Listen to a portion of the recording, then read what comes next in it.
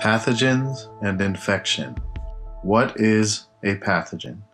A pathogen is also known as a germ. A pathogen is a disease-causing organism. Most pathogens are microbes. Microbes are organisms that are too small to be seen with the naked eye. Most microbes are beneficial, such as those that live in our stomach and help digest food. Other microbes, however, can cause illness and disease. Disease-causing microbes are known as pathogens. There are two major types of pathogens that cause disease: viruses and bacteria. Viruses. Viruses are strands of genetic material in a protein coat. They cannot move on their own or reproduce on their own. Viruses hijack a host cell's reproductive system and can cause many diseases. Examples of viral diseases include the common cold, HIV/AIDS, influenza, also known as the flu, measles, rabies, and rotavirus disease. Bacteria. Bacteria are simple, single-celled organisms with rigid cell walls. Bacteria come in many shapes, such as rods, spheres, and spiral. Many bacteria are beneficial and can help digest food, but some cause disease. Examples of bacterial diseases include food poisoning, MRSA, pink eye, strep throat, tuberculosis, and whooping cough. Infection. Infection happens when a pathogen has entered the body and has started reproducing. For a pathogen to cause infection and disease, it must first invade a host, like the human body, gain a foothold, or get established. Then it can grow and produce disease. Portals of entry. In order to cause disease, pathogens need to get into the body. There are three main ways, called portals of entry.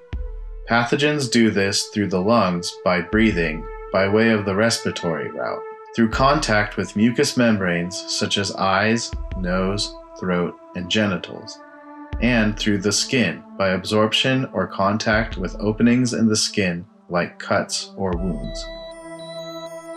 Infectious diseases.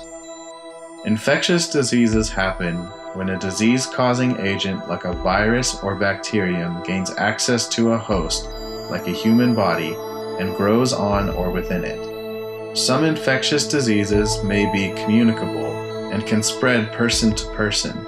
Some infectious diseases are non-communicable, which means they are not usually spread from person to person.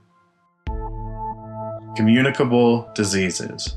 Communicable diseases can spread directly person to person, or from animal to human, or from an inanimate object such as a doorknob or tabletop to an individual.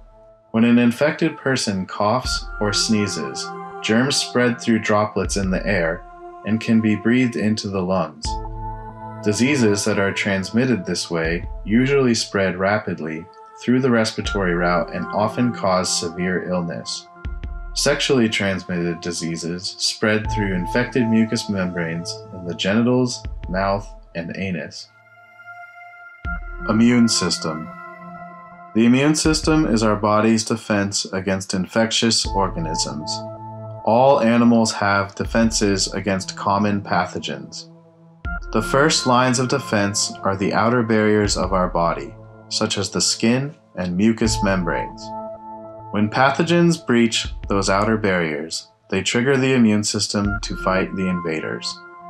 When the body recognizes that a foreign substance has invaded the body, different types of cells work together to identify and destroy it. Antigens are foreign substances that are often on the surface of a pathogen. B cells, sometimes called trigger B cells, recognize the antigen and produce antibodies.